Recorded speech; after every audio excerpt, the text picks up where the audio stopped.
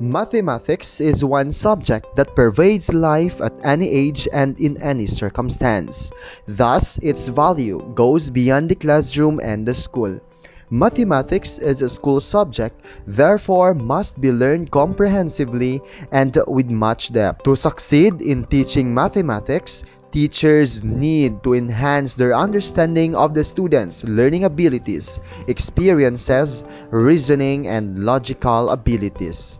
Learning theories and teaching methods, on the other hand, have been used in different educational systems around the world. Teaching methods involve the use of learning theories, and each theory has different outcomes in mathematics education. As experienced teachers, we believe that all teachers operate according to theories.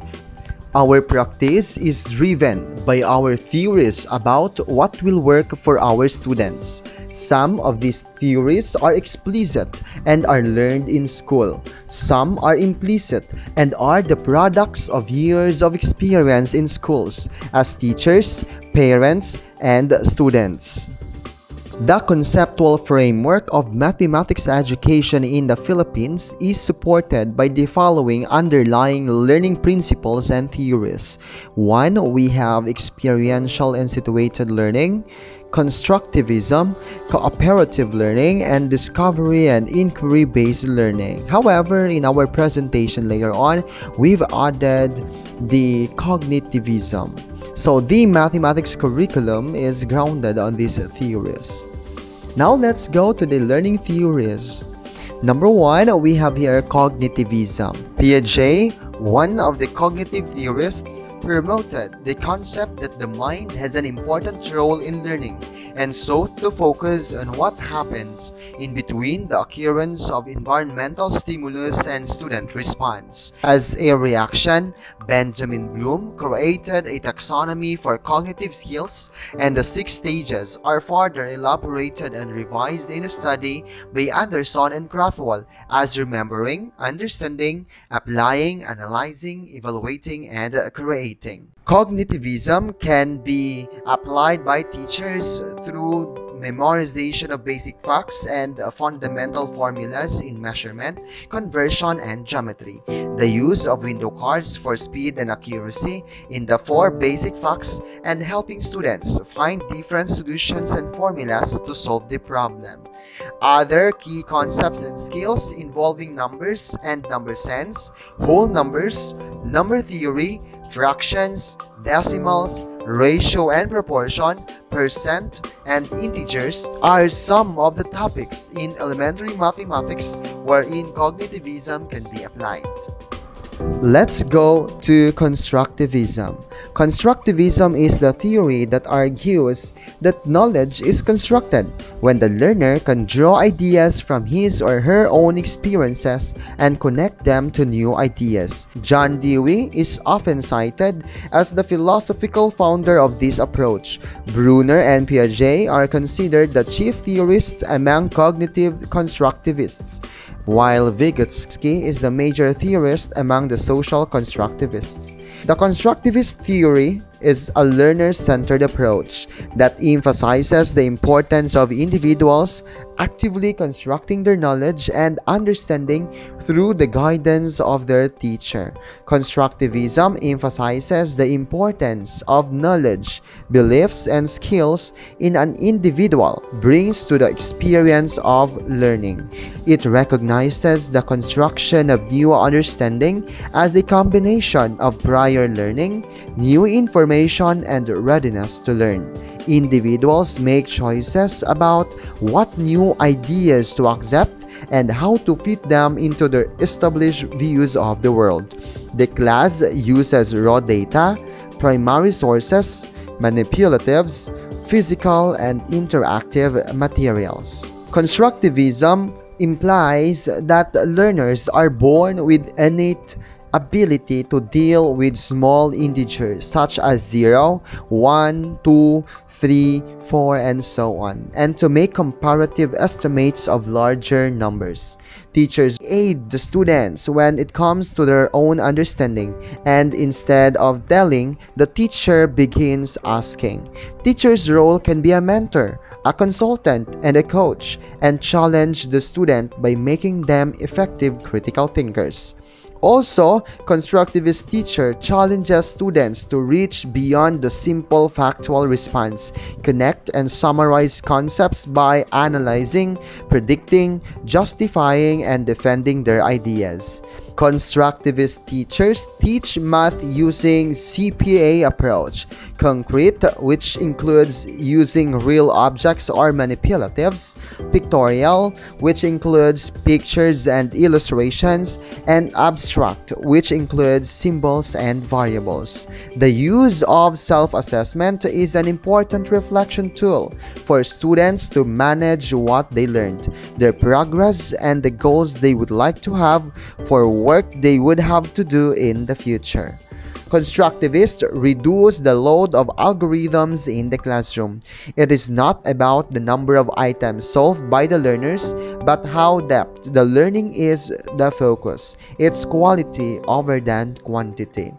Also, practical simulations using pupils and or materials to describe or represent mathematical knowledge or processes. The constructivist approach involves students in real-world possibilities, numbers and number sense, which includes whole numbers, number theory, fractions, decimals, ratio and proportion, percent and integers, measurement, which includes the time, speed, perimeter, circumference and area of plane figures, volume and surface area of solid figures, temperature and meter reading. And statistics and probability are some of the topics in elementary mathematics where constructivism can be applied. Moving on to discovery learning.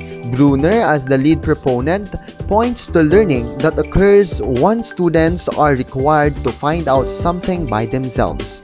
Discovery learning and inquiry-based learning support the idea that students learn when they make use of personal experiences to discover facts, relationships, and concepts.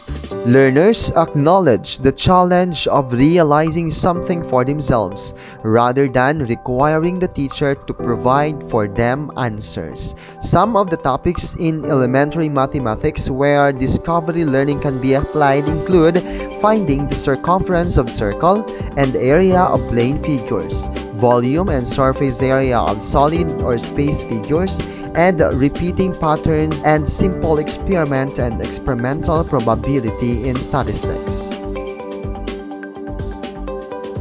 Another theory that can be associated with teaching elementary mathematics is the situated learning theory by Jean-Lave and Nichian Wenger.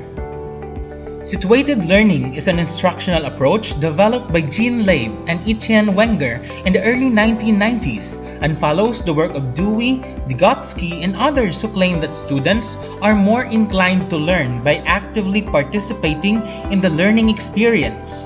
Learning best occur in an authentic situation or learning context. Learning for them takes place in social situations with other people. In teaching mathematics, since not all schools can let the learners conduct classes in actual places or areas like stores, for example, in teaching basic math facts like additions and multiplication, and kitchens, for example, in teaching them the knowledge on measurement, teachers should create learning space for learners to act as if they are in the actual scenario. It is also important to consider the accessibility of this context to the learners, their needs, what they want to learn, as to provide them with a more meaningful learning experience. Here are the topics in elementary mathematics where situated learning can be applied. Basic mathematical operations involving money, standard measures of length, weight, capacity, area, and the like. The knowledge of time, interpreting and representing data through graphs and tables, and recognizing patterns and sequencing. Because these competencies can always be used and applied by the learners in daily lives. In situated learning, teachers must provide authentic context that reflect the way the knowledge will be used in real life, provide authentic mathematical activities, provide access to expert performances and modeling of processes, solutions, and solving problems. They should also provide multiple roles and perspective for the learners, and support collaborative construction of knowledge for every one of them. In this case, teacher turns from transmitter to facilitator of learning by tracking progress, assessing products produced by learners, building collaborative learning environments, and encouraging reflection. And learners will be assessed through discussion, reflection, evaluation, and validation in the community's perspective. What are the implications to childhood mathematics education of situated learning? Situated learning involves students in cooperative activities where they are challenged to use their critical thinking and kinesthetic abilities. These activities could be applicable and transferable to students' homes, communities, and workplaces. Another theory that could be related to situated learning is David Kolb's Experiential Learning theory. As advocated by David Kolb, it is the learning that occurs by making sense of direct everyday experiences. Experiential learning theory defines learning as the process whereby knowledge is created through the transformation of experience. Knowledge results from the combination of grasping and transforming experience. This theory focuses on the use of concrete manipulatives and direct experience in learning. Experiential learning can be used in teaching basic mathematical operations involving money, standard measures of length, weight, capacity, area, and the like, and knowledge of solid and plane figures, wherein they can manipulate things. In this case, teachers must provide meaningful tasks in context which will encourage learners to try various strategies in solving problems.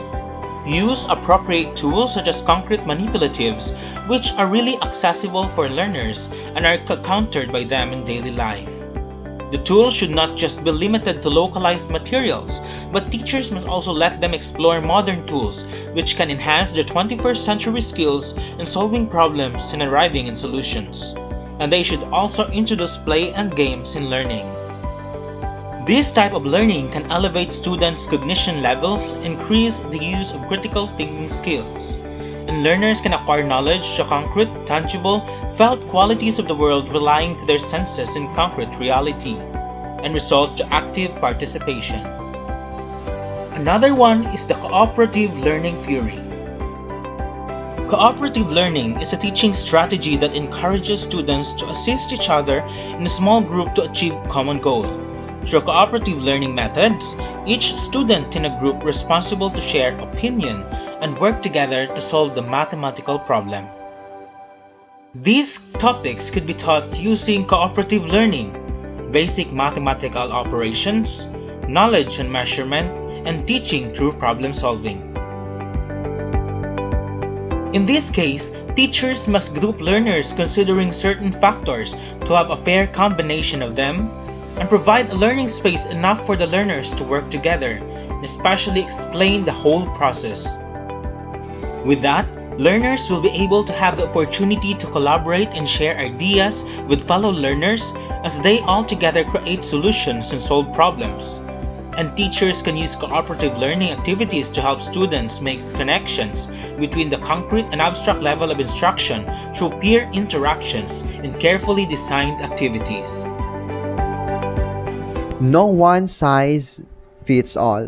There is no best learning theory that can make our learners competent in grasping mathematics.